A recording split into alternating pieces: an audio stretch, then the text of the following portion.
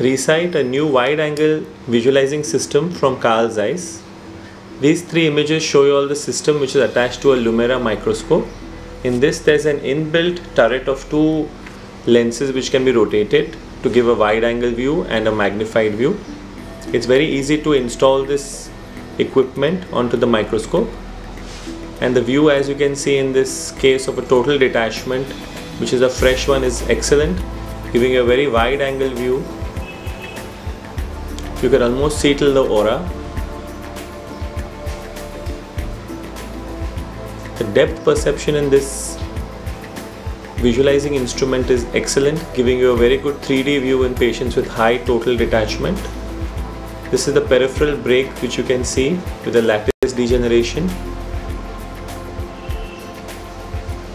and the Schleiden which is being drained off by the vitrectomy machine. We are showing you a 23 gauge sutureless vitrectomy.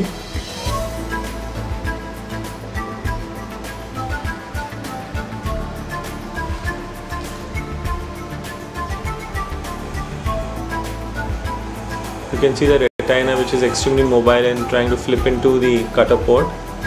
But with the high cut rate, the retina is safe away from the cutter.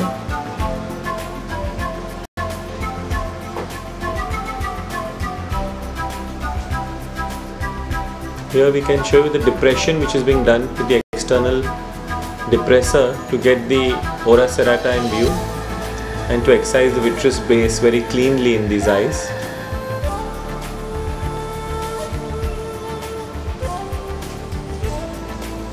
Here again you can see the lattice with the multiple sieve-like breaks.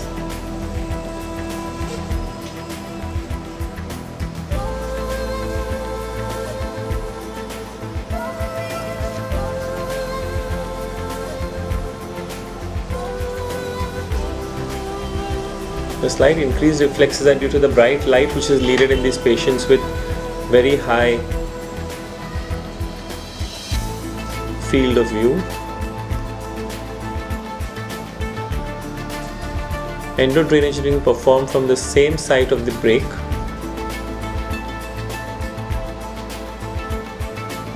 By doing a fluid air exchange.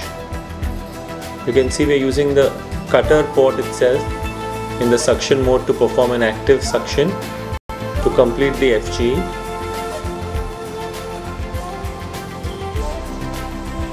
And you can see the retina going back.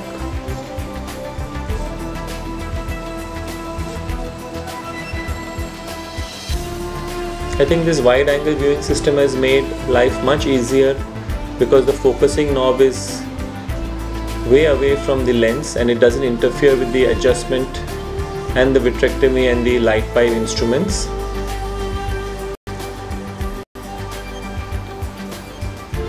And the fine focus can also be done for the Resight from the vario modulator which is there.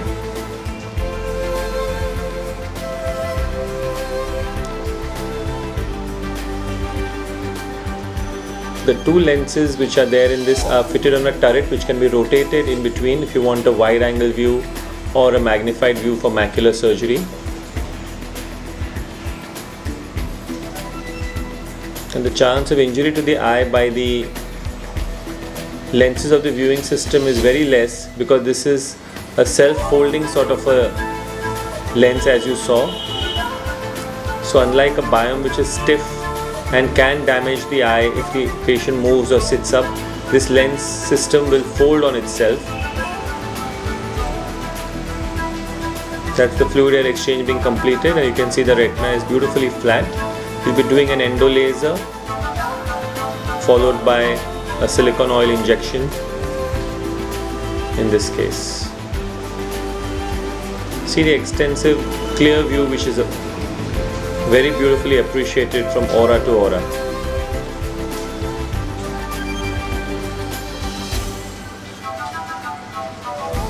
It's extremely easy to install this lens.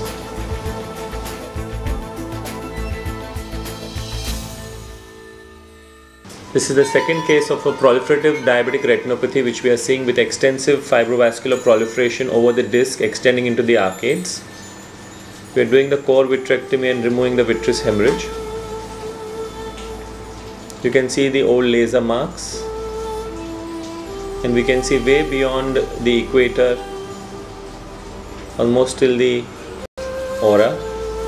That's the infusion line which is also visible.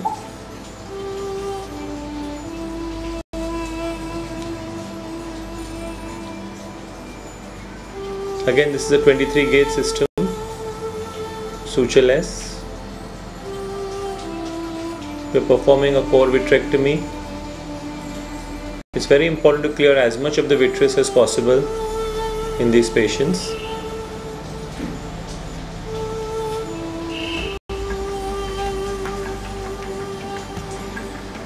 In these cases, I prefer to induce the posterior hyaloid separation from over the disc, because that is the area where you can be sure of inducing a total PVD rather than getting a vitreoschissis from the periphery. Here again, depression is used to clear the peripheral vitreous base with the hemorrhage.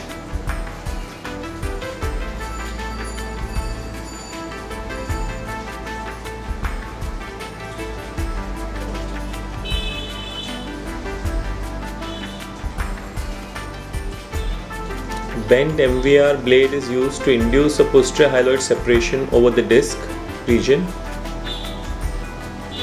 and there you can see that whole posterior hyaloid with the fibrovascular polyp is being lifted off from the disc and the arcades. This is done very gingerly and slowly, taking care with the wide angle view to see that we are not creating any iatrogenic breaks. So your eyes should be all over in the wide field of view, and you should stop the minute you feel that the retina is getting tented and there's a chance you'll create a tear. You can see that the posterior hyaloid has lifted off from the retinal surface. Those pinpoint hemorrhages of the fibrovascular stalk attachments. You can see the retina behind and the whole membrane with the posterior hyaloid with the fibrous tissue anterior to it. We are completing the posterior hyaloid separation. There you see it. Now we move into the wide angle viewing system to get the whole tissue seen very clearly, and the same tissue will be eaten up with the vitrector there, as you can see.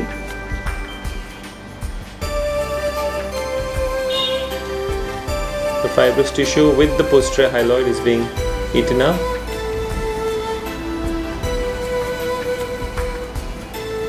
This, as I was saying, the installation of this wide angle system is just a click type of an installation which takes hardly a minute to install.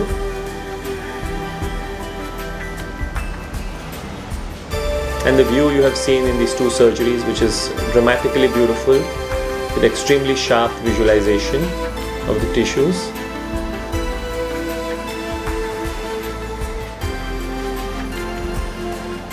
There's an inbuilt inverter which is there within the tube of the lumera. The peripheral remaining bits of the vitreous and the fibrous tissue is being excised.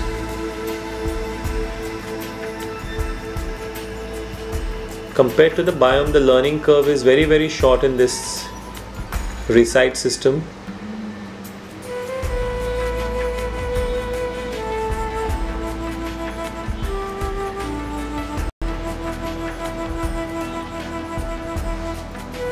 The periphery has been beautifully lasered.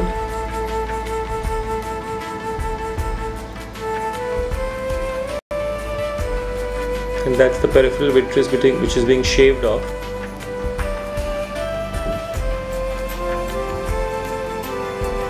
The posterior pole hemorrhage is very minimum if you are in the correct plane of dissection when you start from over the disc.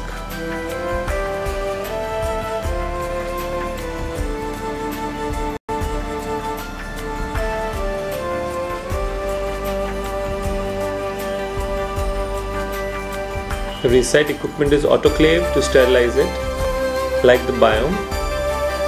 That's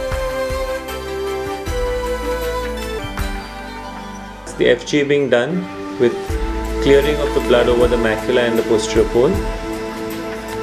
This will be followed by endolaser and silicone oil injection. We usually add some Avastin into these patients to prevent post-op bleeding.